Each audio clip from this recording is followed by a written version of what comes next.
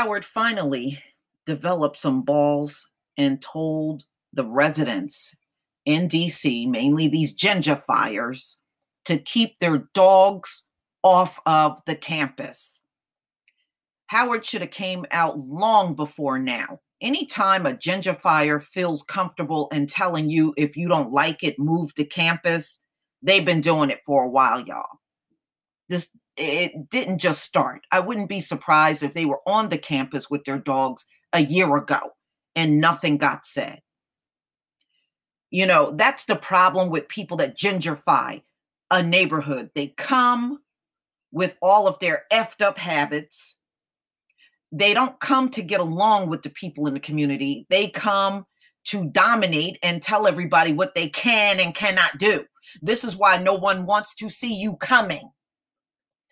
Now, they complain about shit that ain't even a crime in the eyes of the law or anyone. It's a complaint just for the idea of complaining.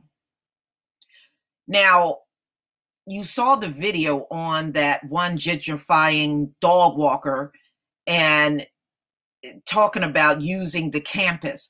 I promise you, ladies and gentlemen, if this was Yale or Stanford, that same person would not have said a damn thing and they would have kept their dog off of the campus. But because this is an HBCU, they didn't care. How the hell do you tell a college that's been there for 152 years they need to move over your damn dog? A dog that probably don't have a life expectancy beyond 10 years. Somebody's got to move for that reason. If you don't get out of here. So the president of Howard finally issued a statement letting the residents around that area know their dogs will not be permitted. And you need to get your campus police to make sure it is enforced, because you know how these folks are. They have this mentality. If you tell them what your rules are, they will break it anyway, just to be defiant. So Howard need to get campus police out there to actively run these folks off. And they really need to be fined, because what are those dogs leaving behind? Are they cleaning up after their dogs, or are they leaving that pile of dog shit all over the place? Nobody should have to walk around campus with the potential of stepping in dog poop. So Howard president tells dog walkers to respect the school's history and keep their canines off the campus. It's a damn shame that this has to be said in the first place. So this story came out on the 23rd of April after students and the alumni confronted dog walkers for using the yard for their canine. Howard University President Wayne A.I. Frederick banned residents from using the central lawn as a dog park. Exactly. And there are many parks around DC for these people to go with their dogs. So there's no reason why any of them should even think about going to a college campus with their dogs. And those dogs all have the potential of biting people. I mean, that's why I was saying in my other video, is Howard prepared for students getting a dog bite? These residents, they don't care. You know, they are not the original residents from the area, so they don't care how they treat Howard University. They don't care. It means nothing to them. The history means nothing to them. In order for them to tell a university has been there since 1867, they should move over their dog that probably got the life expectancy of 10 years. You know? Woo, the nerve and the audacity of these people, y'all. You know? So The students felt, and I agree with these students, it was a major lack of respect for the school and the students that the residents, the gentrifying residents, not all residents were doing this. The gentrifiers were bringing their dogs up there and walking them in private areas. How do you keep your campus looking nice and welcoming for students and parents that are constantly coming up there, and you got all these dogs on campus? People don't want to see that. You know, those campuses are attracting investors,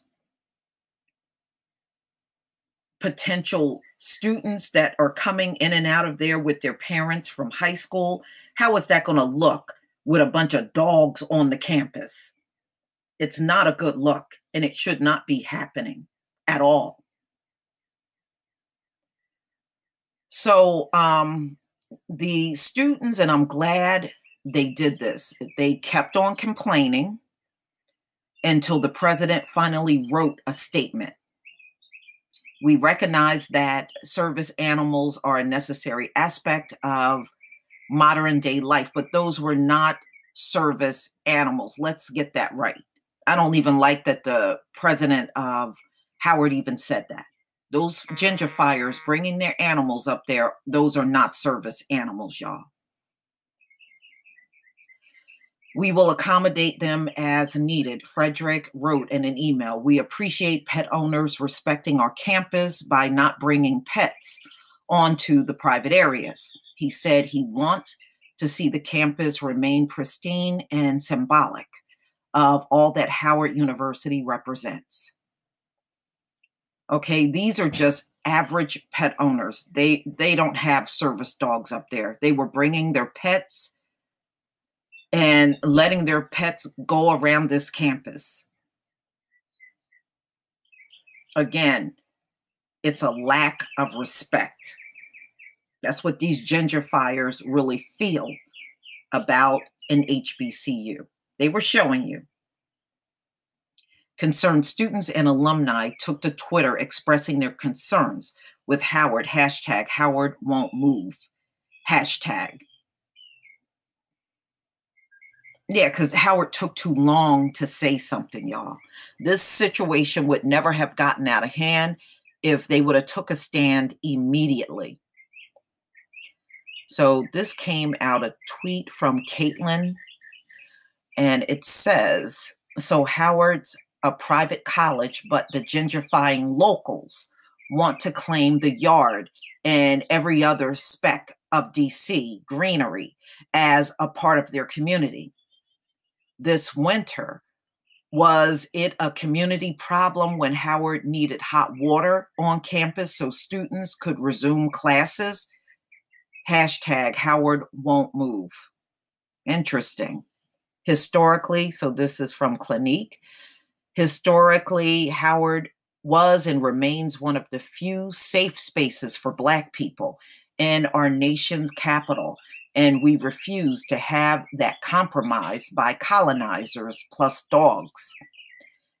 Hashtag Howard won't move. This is from Jalen Pashal. Hashtag Howard move.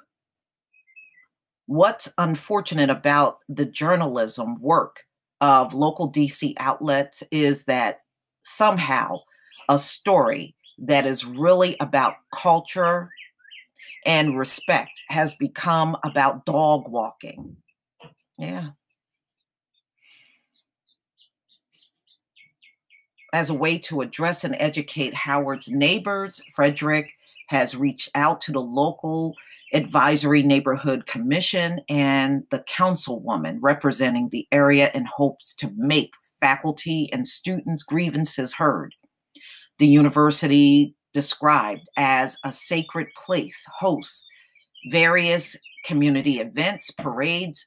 The yard plays a part in graduation ceremonies and serves as a symbol of the school's rich history. Yeah. But you shouldn't have to explain this. These things should never be happening. You know, we know DC is heavily gentrified now, unfortunately. And it has not been a good thing at all. Howard is a private institution nestled in the heart of an urban city. And we've shared a long-standing positive relationship with our evolving communities more than 150 years, which we look forward to continuing in the future, he said. All right, y'all. So finally, hopefully this will end it with the help of campus police when they see these folks to run them off. Because, you know, there's always some that will be defiant and they don't care what is said. And you're going to have to take a much harsher stand against them and their dogs. And there should be fines. Since Howard's grounds are really private, it should be fines on these people for doing these sort of things. Don't stop short of a statement. Make sure you take this even further if they try to continue to come up there with their dogs. But please tell me what you think, ladies and gentlemen. Please leave your comment and subscribe. Don't forget to hit on the notification bell, and I'll see you on the next video. Peace, family.